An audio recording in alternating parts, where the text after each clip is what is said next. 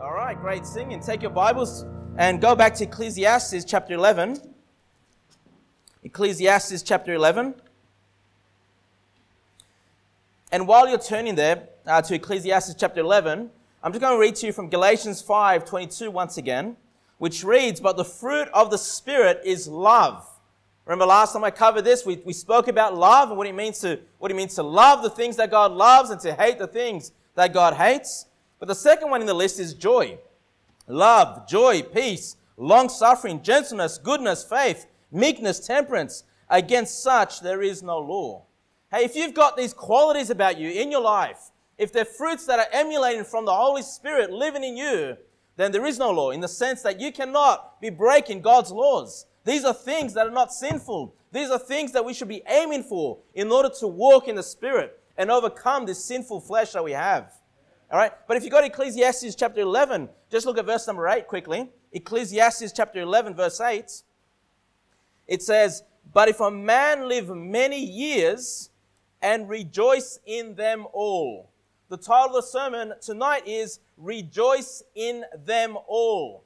Hey, you know what? The Bible says that it is possible to rejoice in every day that we're given. Every day that God gives us is an opportunity for us to rejoice. All right? So I want you to look at verse number 7 to begin with there. Verse number 7, Ecclesiastes chapter 11, verse 7. Let's start from there. It says, and look, if you know the book of Ecclesiastes, you know, it's Solomon basically speaking about, you know, all the riches, all the pleasures, all the possessions that he has, and he sees it all as vanity. But as you read through that book, you know, as you get toward the end, this is toward the end of the book, you know, he starts to turn a page and he starts to realize what's important in life. And this is probably the point where you start to see things change in his attitude toward life. But look at verse number 7 there. It says, "Truly the light is sweet." And the light is referring to here is the light of the sun. And then it says, "And a pleasant thing it is for the eyes to behold the sun." And you're saying, what are you talking about? When I look into the sun, it burns my eyes. I can't look at it.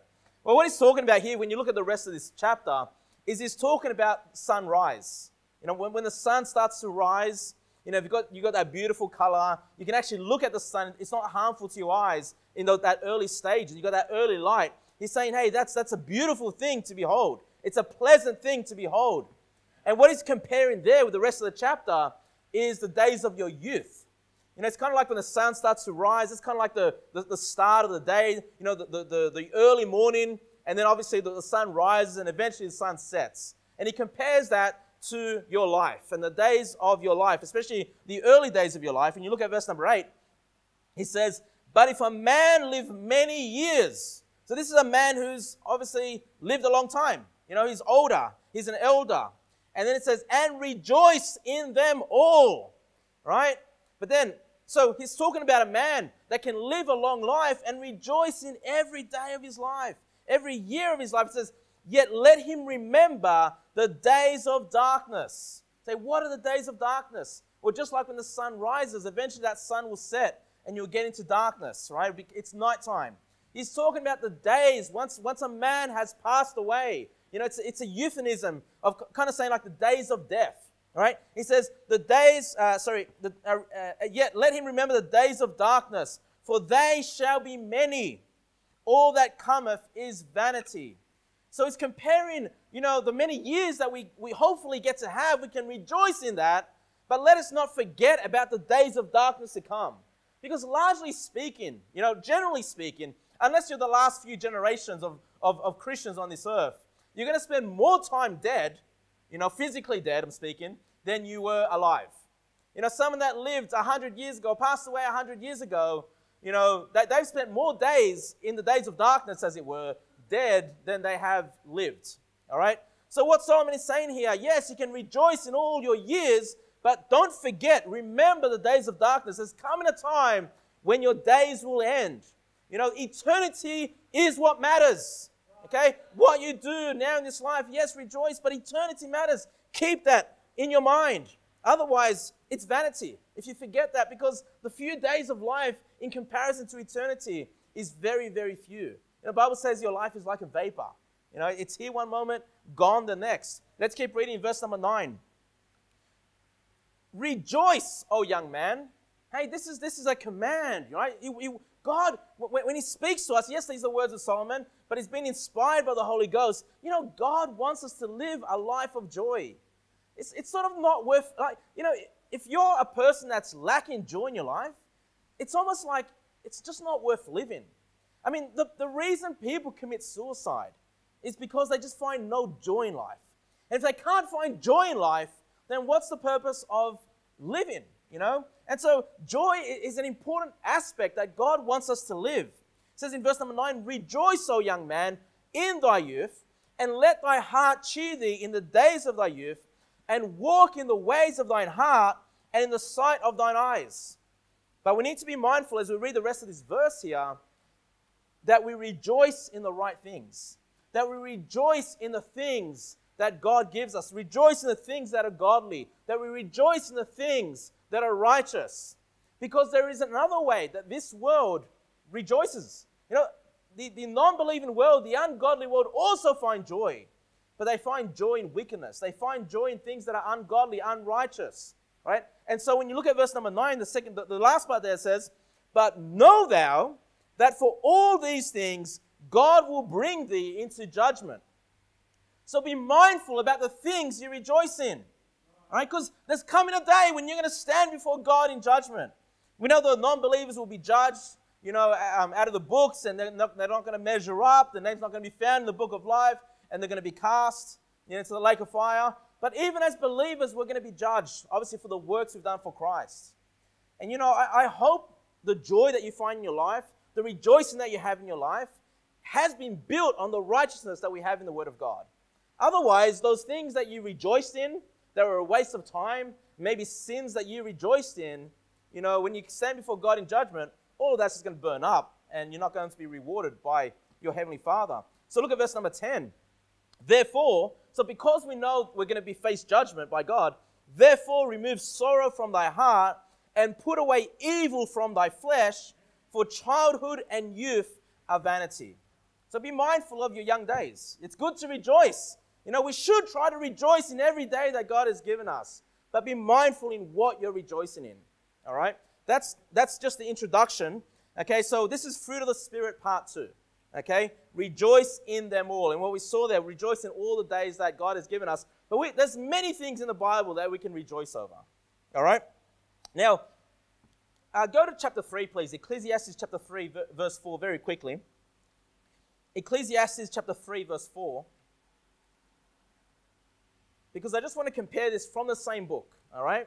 Just very quickly there, it says, a time to weep and a time to laugh, a time to mourn, and a time to dance.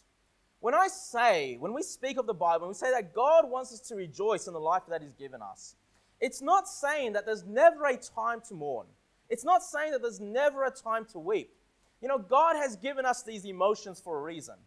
The things that give us great joy, the things that give us great sadness, those emotions have been built in us for a reason, so we can react in the right way for, life situations that come in our way, okay?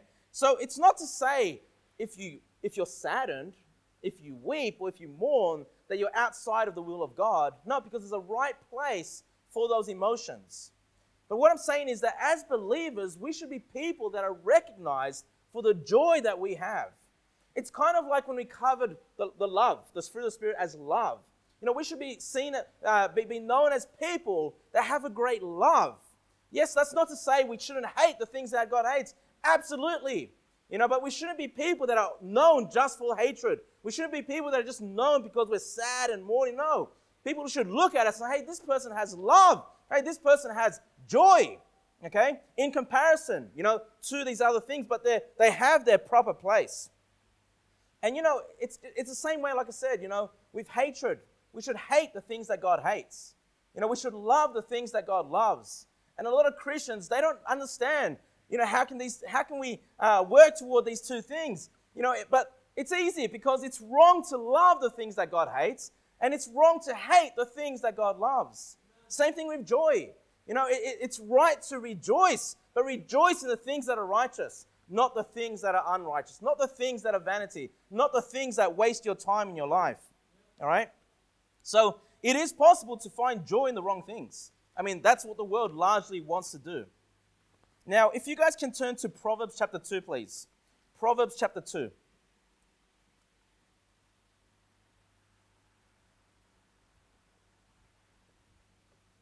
Let's make sure we're finding joy in the right things. All right? Proverbs chapter 2, verse 10. Proverbs chapter 2, verse 10. I want you to notice this. It says here, when wisdom entereth into thine heart, and knowledge is pleasant unto thy soul, discretion shall preserve thee, understanding shall keep thee. I just want you to notice those four main words there. In verse number 10, wisdom, knowledge. Verse 11, discretion, understanding. Why is it important as people of God that we have these qualities in us? It says, to deliver thee from the way of the evil man, from the man that speaketh froward things, who leave the paths of uprightness, to walk in the ways of darkness, who rejoice to do evil. Hey, there is joy in doing evil. Okay, the wicked, the ungodly find joy in evil things, in wicked things, right? And they delight in the frowardness of the wicked, whose ways are crooked, and they froward in their paths. How do we overcome, the kind of joy that is wicked, the joy that's evil, from people that try to drag us into finding joy in wickedness and sin? What do we need in our lives? We saw that in verse 10 and 11. We need wisdom, we need knowledge, we need discretion, we need understanding. And those elements come from God, obviously, because, joy is a fruit of the Spirit. It comes from the Holy Spirit in line with what we read in the Word of God. All right? Now, let me just try to help you understand these four concepts, or these four qualities as best as I can. Because, a lot of the time you might read the Bible, and it might seem like these things are used interchangeably. And I think sometimes God does use it interchangeably, okay? But I'll just give you the example of, let's say, you're preaching the gospel to someone, okay? You're preaching the gospel to someone, you want to see that person get saved. Well, that person, in order to get saved, they must first have understanding, okay? They must first understand what you're telling them. They have to have the ability to comprehend the information that you're giving them, right? And part of that understanding process is to ask questions or to seek clarification, okay? That's important in order for you to get saved, so that you understand, right? Then knowledge. What is knowledge? Well, knowledge is the attainment of truths and facts, all right? So when you're giving someone the gospel, they need the understanding. Okay, I understand what you're saying. And once that's occurred, they have now gained the knowledge. They've attained the truth or the facts of the gospel. They've attained that. But there are people, and I'm sure you've all experienced this, where you've shared the gospel with them, you go through it, they understand it, they get it, right? You ask them questions, they're getting all the right answers, but they don't want to place their faith on the Lord, okay? So that's where discretion comes in. What is discretion? Discretion is making correct judgment based on the knowledge that you've gained. Making correct judgment, okay, on the knowledge, all right? So, for example, now someone's got the knowledge of salvation. Now they need to make that discretion. They need to make the right judgment. So, does that mean I need to leave my false religion? Do I need to leave, my false churches? Do I need to stop trusting in myself? Am I going to make the right judgment now and say, hey, it's only Jesus Christ that can save me. He's the only way to heaven. And I'm going to make that right judgment call to put my faith on Him. That's discretion. It's making good judgment on the knowledge that you have, all right? And then finally, wisdom, okay? And wisdom would be when that person places their faith on Christ. Wisdom is the exercise of that knowledge by discretion. It's exercising the knowledge that you've gained, in a rightful way. So I've gained the knowledge, I've understood, I've got the knowledge, I make the right judgment call. Yes, now I need to believe on Christ. Well, now you need to exercise the knowledge that you've got. You place your faith on Christ. You put you believe on Him with all your heart. And that's wisdom.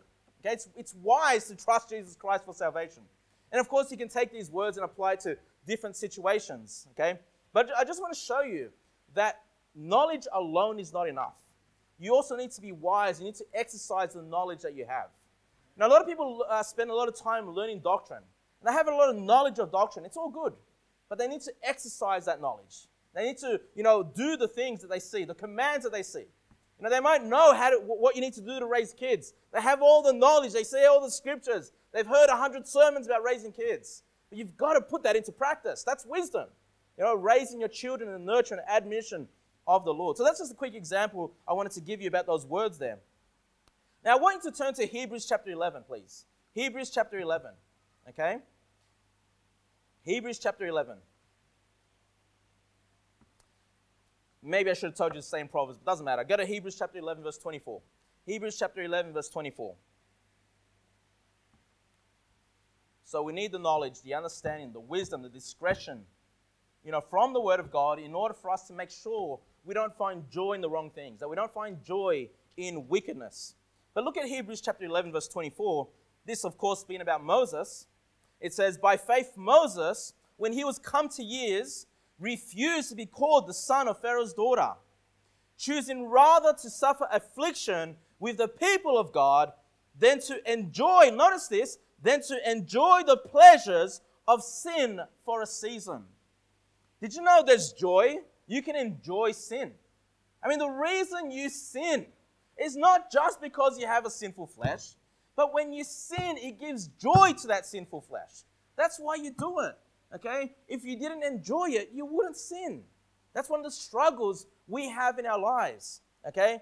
And Moses, instead of enjoying his sin, instead of enjoying the pleasures of sin, being worldly, being rich and powerful, in the kingdom of Egypt, the Bible says that the joy of the pleasures of sin is but for a season.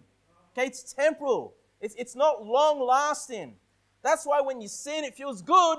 But then after a while, you feel bad about it. And it's like the only way you can get that kick once again is to commit that sin once again, whatever that sin is. All right? Notice in verse 26, esteeming the reproach of Christ greater riches than the treasures in Egypt, for he had respect unto the recompense of that reward.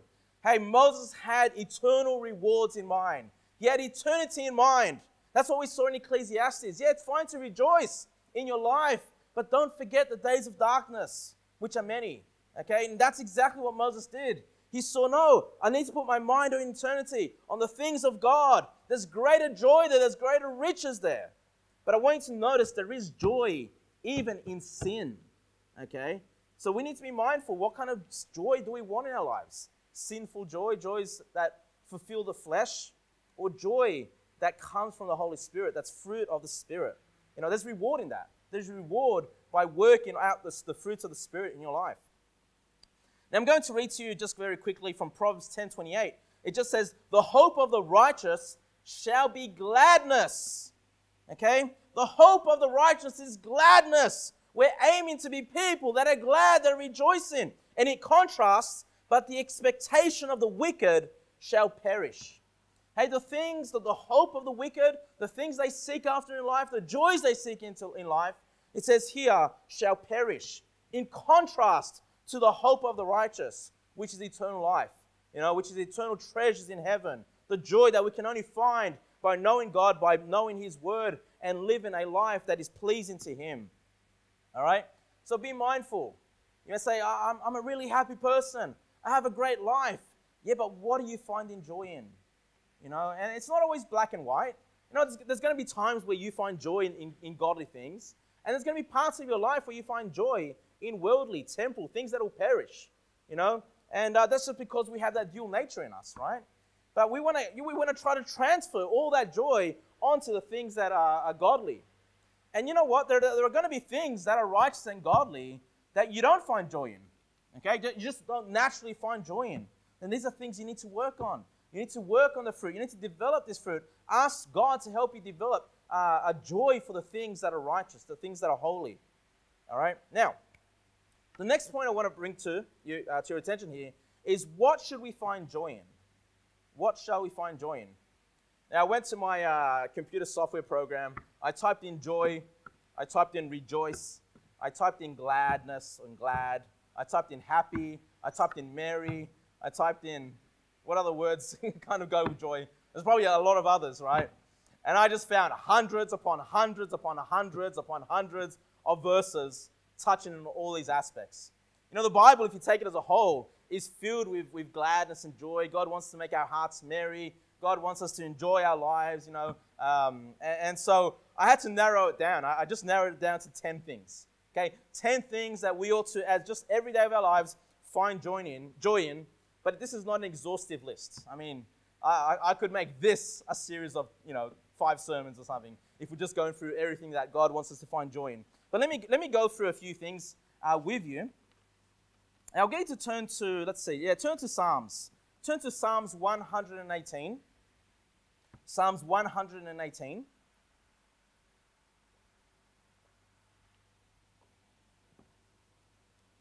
I've got a few references to Psalms, so I'll get you guys to just stay in Psalms for now, and I'll read the other passages to you.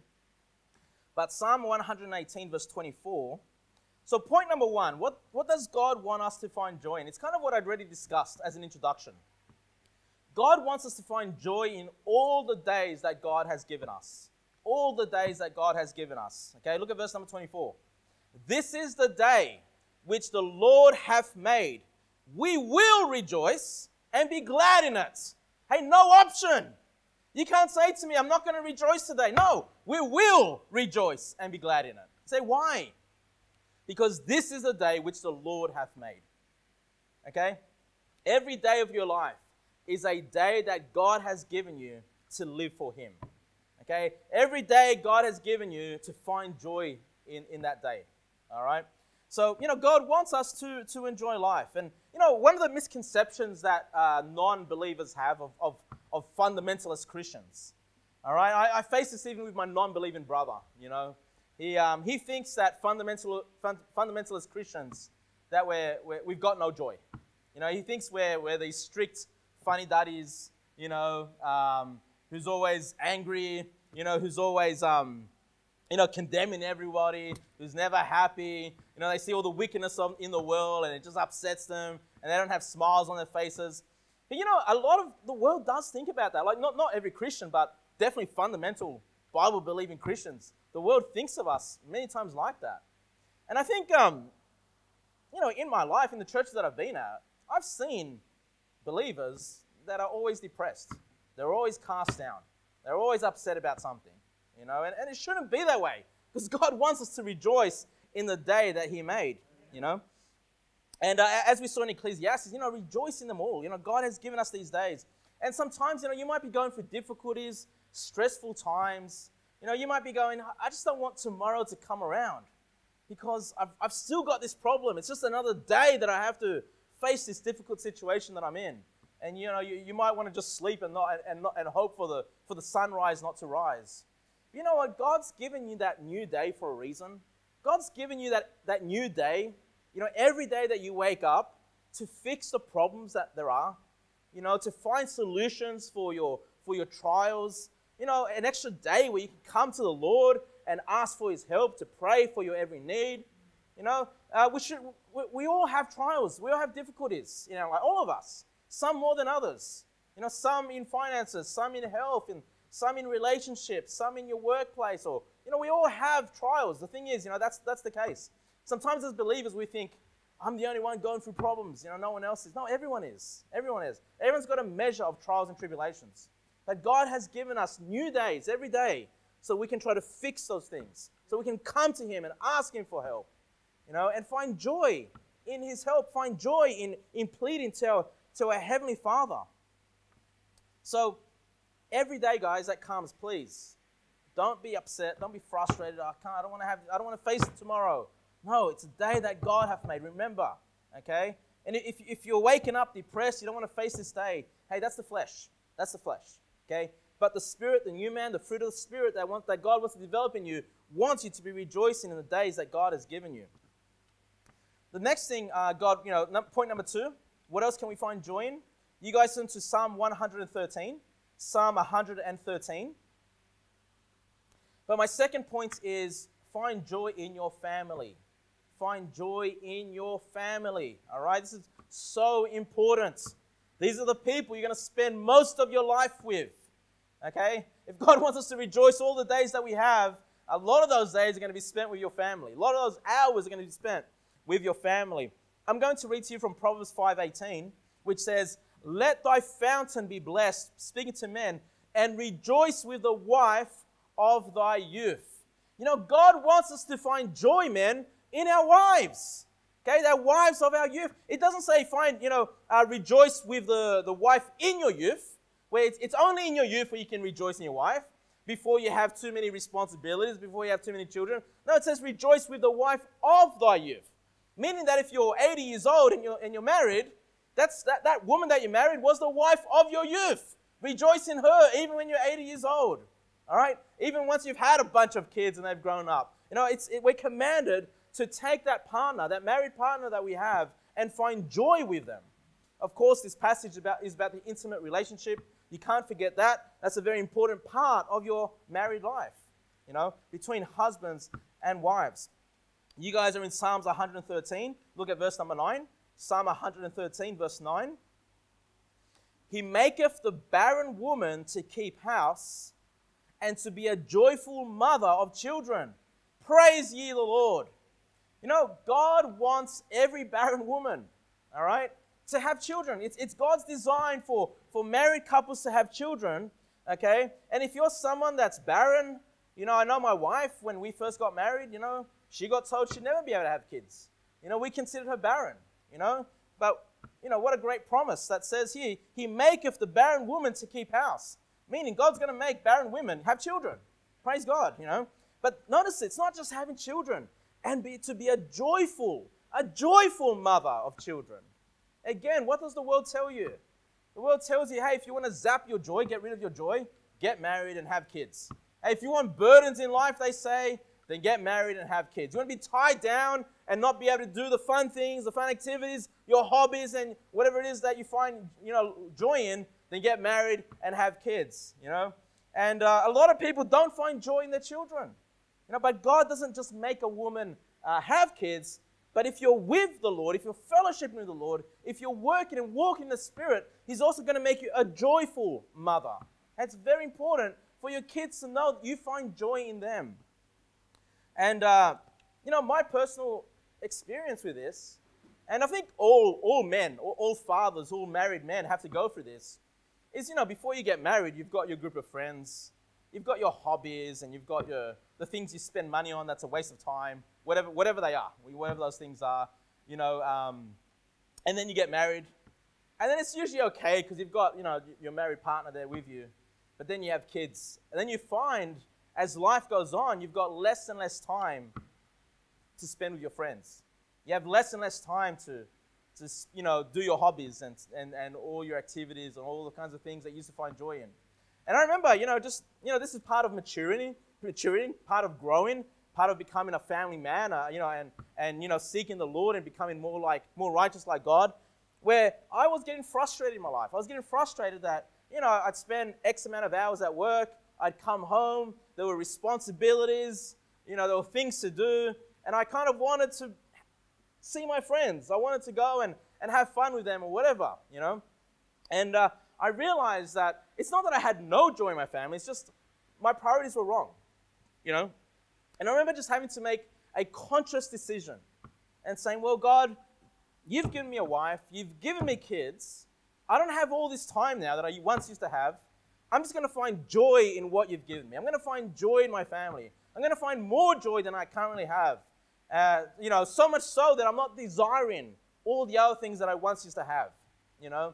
And it's like when I made that conscious decision and asked God to help me, all of a sudden, it's like one day to the next, something clicked in my brain. I feel like I matured just very suddenly, you know. And all of a sudden, it's like from one day to the next, I just found a great love, a great joy for my family. I found great joy of coming home from work and seeing the little children, you know, and hearing the noise and playing with them and all those kinds of things. And seeing my wife and knowing, hey, this is the woman that I'm going to spend the rest of my life with. And the thoughts, the feelings of the hobbies and the friends, it all just started to, you know, go away. But I found greater joy in the family than what I had before. You know, but it requires you to make that decision. It requires you to ask God to help you, you know, to mature, to grow, to develop a love and joy for the family that He's given you. And I'll just read to you from Proverbs 23:24. It says, the Father of the righteous shall greatly rejoice. Okay? The Father of the righteous shall greatly rejoice, and he that begetteth a wise child shall have joy of him. Hey, men, you know what gives us great joy? Wise children, righteous children. That's what's going to give you joy. All right? So it's not just having children that gives you joy. Yes, that'll give you joy, but it's raising children in the nurture and admonition of the Lord. And it requires work. I've already gone through the series on the family. It requires work to raise godly children, to raise a godly seed. Okay, but when you put a lot of work into it, you put a lot of effort into it, a lot of hours, a lot of tears and effort, and when it comes to fruition, there's great joy. Okay, just like any job that you work hard at and you have success. And there's great joy in raising children, not just by the mother, but by the fathers also. And if you're lacking joy in your family, then that's a fruit of the Spirit that you need to ask God to help you with. To not just have the children, but to raise them in the nurture and admonition of the Lord. Number 3, what else can we be joyful about? You guys are in Psalms, right? So go to Psalm 122. And this is a very common one that we've read a few times before, but Psalm 122. Psalm 122 and verse 1. Okay, we should find joy in church attendance. All right? I'm glad there was that amen, right? Because I know in a midweek service, it's tiring. You've been at work all day. You probably just want to come home, lift up your feet and relax. And the kids, they've been doing schoolwork or whatever. They probably just want to go home and play with toys and play whatever it is they want, But look, there's joy in church attendance. It says there in Psalm 122 verse 1, I was glad when they said unto me. I was glad when they said unto me, let us go into the house of the Lord. And of course, in the Old Testament, that was the temple, but the house of the Lord in the New Testament is church. Do you have joy? Do you have joy in church right now? Can you honestly say to me, I'm happy to be here. It might have been hard to get here, but I'm happy to be here anyway. And I've said this before, that the flesh doesn't really want to be in church. The flesh doesn't really want to sing hymns, doesn't really want to hear preaching, okay? But that new man does. The new man loves it. All right, and I compare it to soul winning. Going soul winning, the flesh doesn't want to do it, but when you're out there doing it, it feels good. The new man's getting fed. The new man's, trying to reproduce, begetting other children of the Lord. And so, there's great joy to be in church. But, it's not just about, coming to church. But when you're in church, if you find that there's a lack of joy, it's probably because your mind is elsewhere. Okay, and I've been there. It's harder now because I'm usually preaching, so my mind can't really go elsewhere. But I've been there in church, where you sit down, you're listening to a sermon, and then you're like, what are we going to have for lunch? Or was somebody coming over later on today? Or actually I've got to go to work on Monday, I've got to finish that project off. But when you come to church, please, don't just come physically, come mentally prepared, come spiritually prepared, in order to receive the Word of God, to be fed by the Word of God, a place to come to rejoice and praise God with fellow brethren. Okay? So yeah, being here is one thing, but make sure you're mentally here, please. And if you find yourself, your mind just wandering off, you got to get that vain imagination, that thought, and just bring it back into the to bring it into captive, in the name of Jesus Christ. So, please be here mentally as well. You're going to find joy in church attendance when you do that. And for the children, go to the toilet before the service. Go to the toilet after the service, so you don't have to get up and then miss parts of the sermon. You come back and you're not sure, what are we talking about again? What are we up to? Okay, try to find joy in being here in the house of God. And then point number 4, I'll just read to you very quickly. 2 John 12, it says, having many things to write unto you, I would not write with paper and ink, but I trust to come unto you and speak face to face, that our joy may be full. So it's not just coming to church, but number 4, we can find joy in fellowship with the brethren. Okay, we ought to find joy in fellowship with the brethren. We have John here speaking about coming to see the church, coming to see fellow brethren. When he can see them face to face, he says our joy may be full. What a great thing. I love having our technology today where we can send text messages, just randomly throughout the day.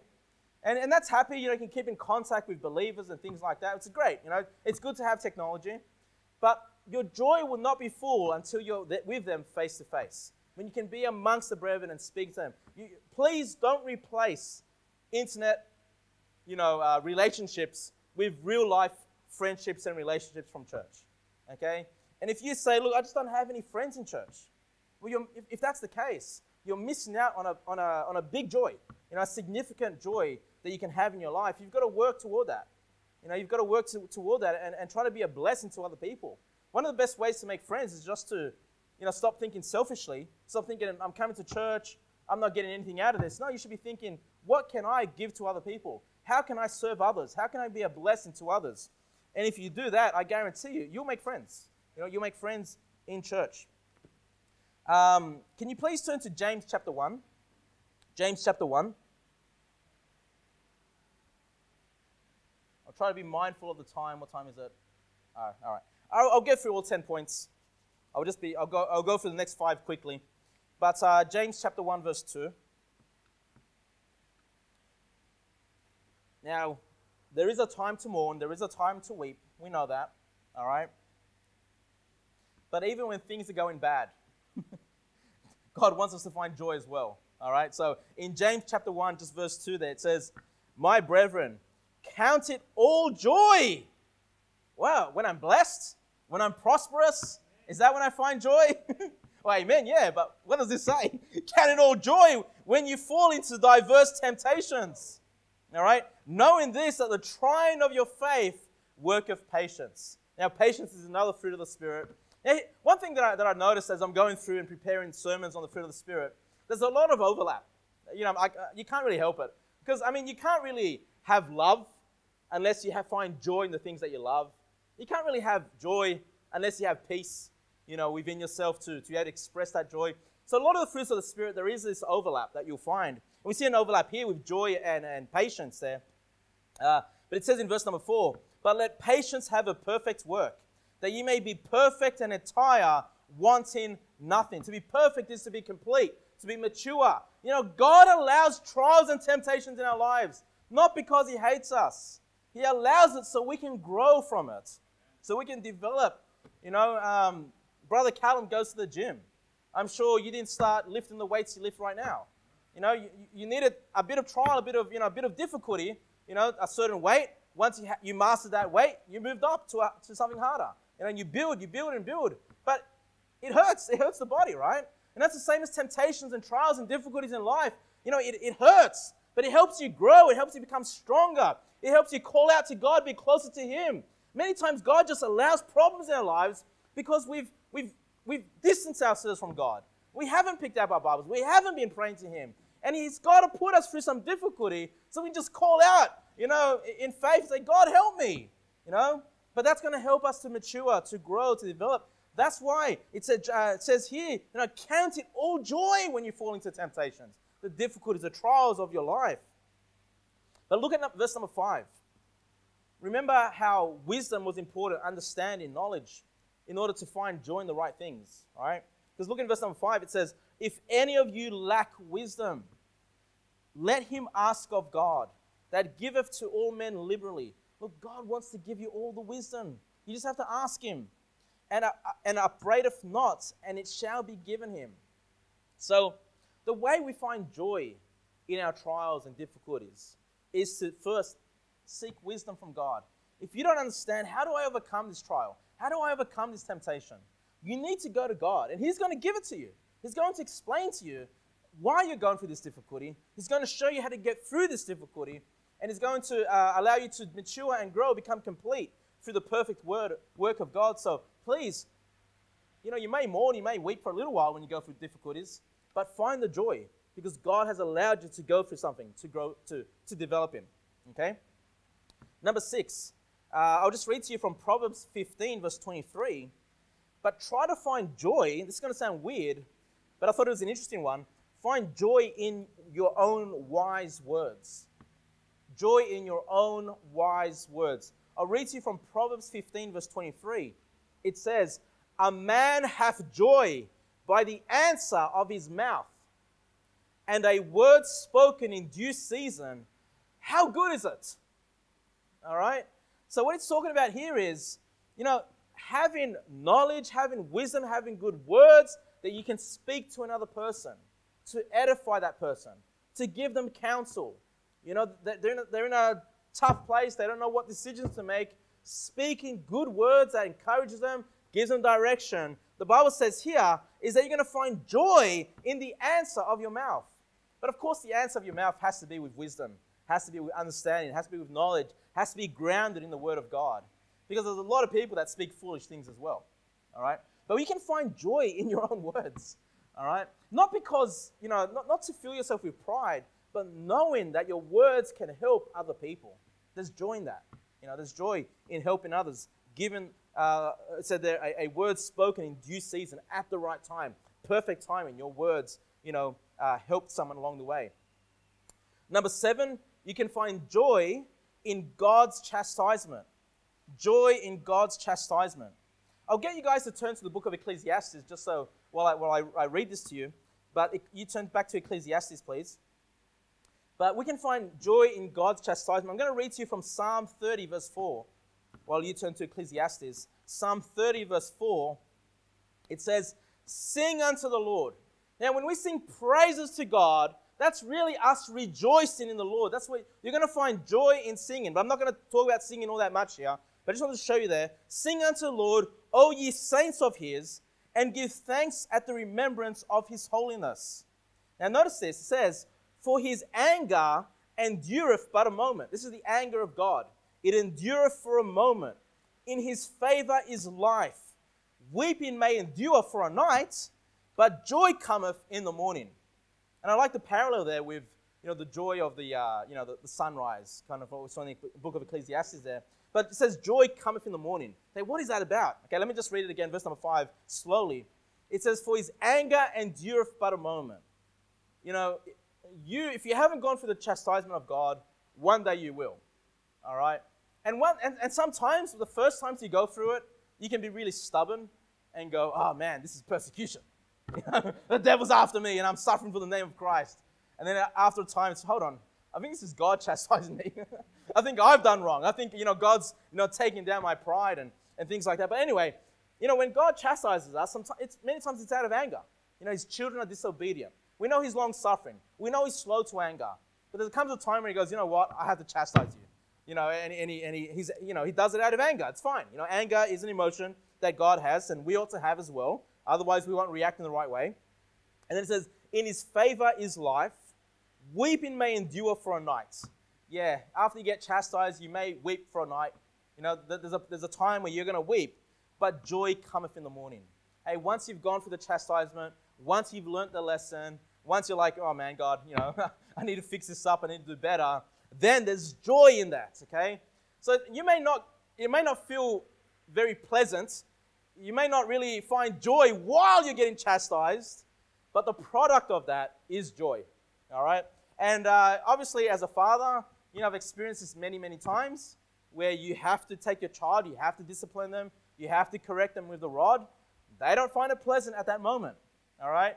But once it's done, they say sorry, you forgive them, you put it behind them, the children are happy.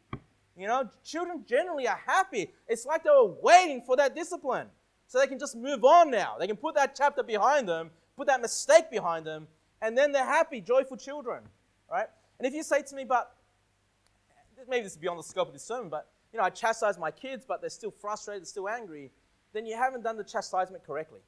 It may not have been hard enough. You may not have told them why they're being chastised. They might be getting mixed messages.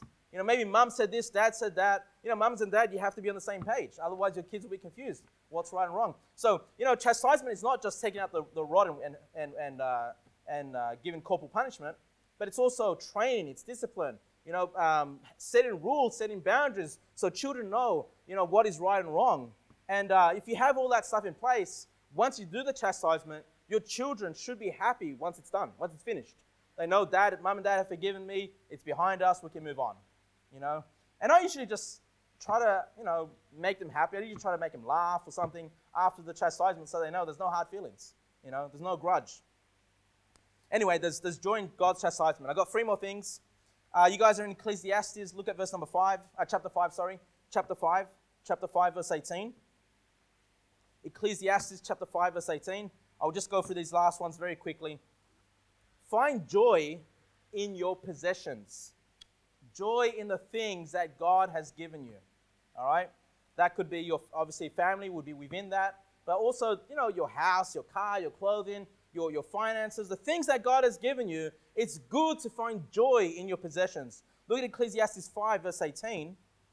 It says, "Behold, that which I have seen, it is good and comely for one to eat and to drink, and to enjoy the good of all his labor that he taketh under the sun all the days of his life, which God giveth him, for it is his portion."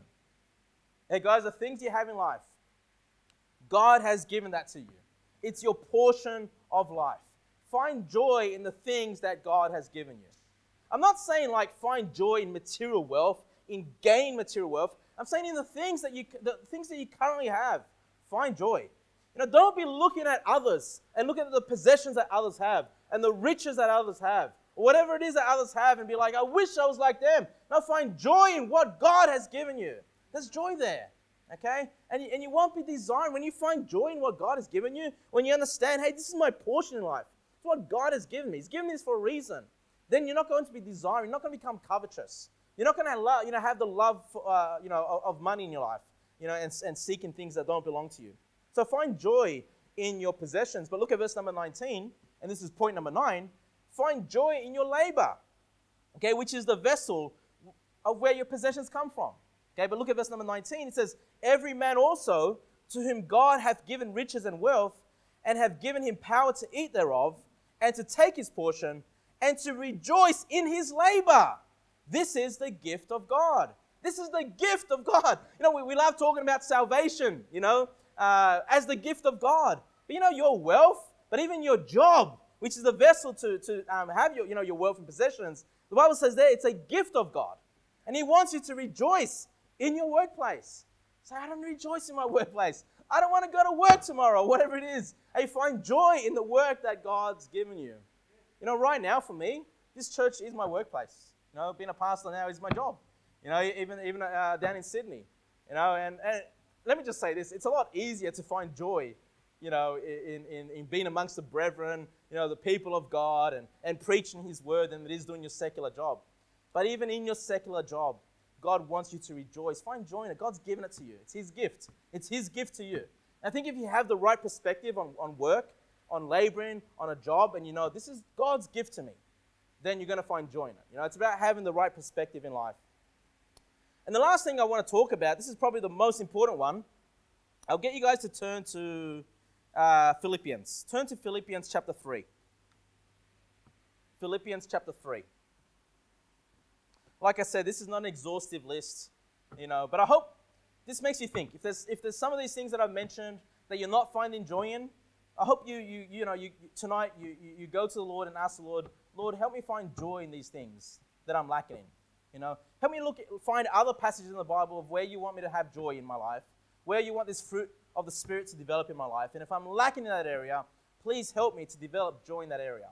But the last thing I want you to look at, you guys are turning to Philippians chapter 3. And I'm going to read to you from Habakkuk 3:18. Habakkuk 3:18. It says, "Yet I will rejoice in the Lord. I will joy in the God of my salvation." The last place, maybe the most important place that you should be finding joy in, is in the God of your salvation. Okay, the God of the Bible, the God that's redeemed you. All right, look at Philippians 3 verse 1.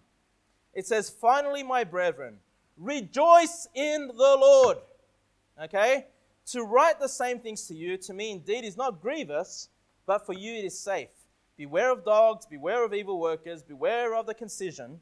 And by the way, when you talk about the dogs and evil workers, the Jews here, people that are, trying to turn you away from Jesus as the Son of God or whatever, it could get you down. It could get you discouraged, knowing that you're in a spiritual warfare. Okay? But look at verse number 3. "For we are the circumcision, which we worship God in the Spirit, and rejoice in Christ Jesus, and have no confidence in the flesh."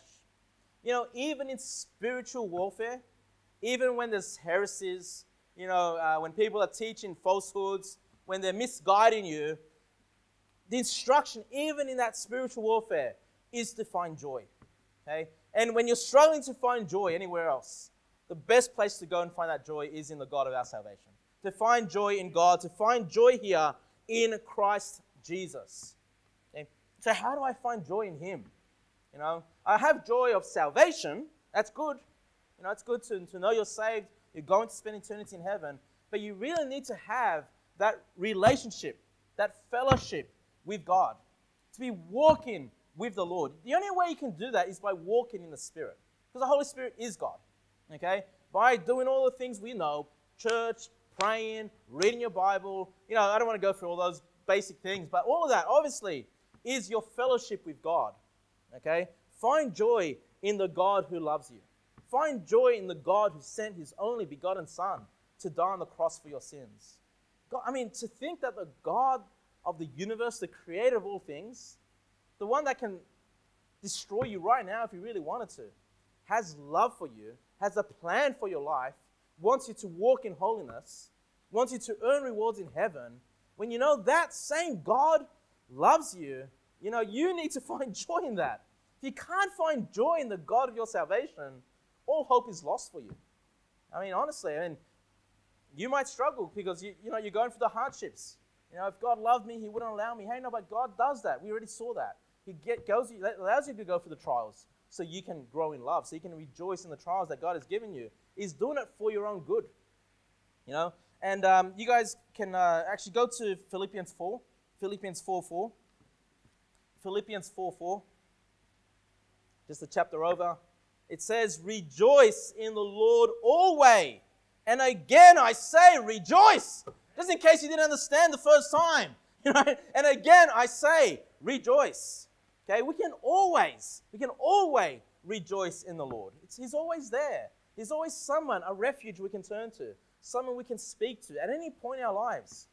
Who knows? One day you might be arrested, thrown into solitary confinement.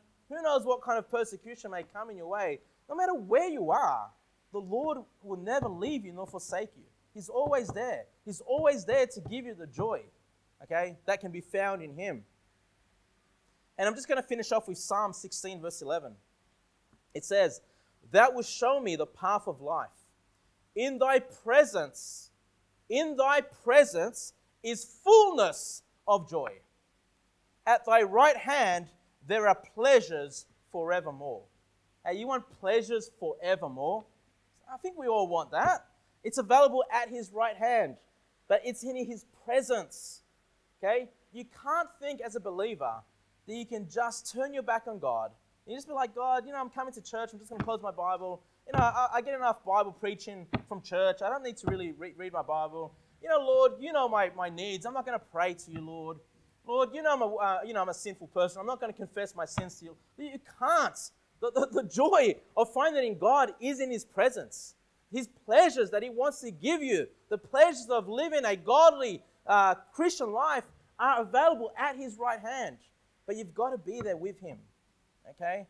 And if you're saying, I haven't walked with the Lord in a long time, then you're going to start finding yourself missing out on the joy that you once had.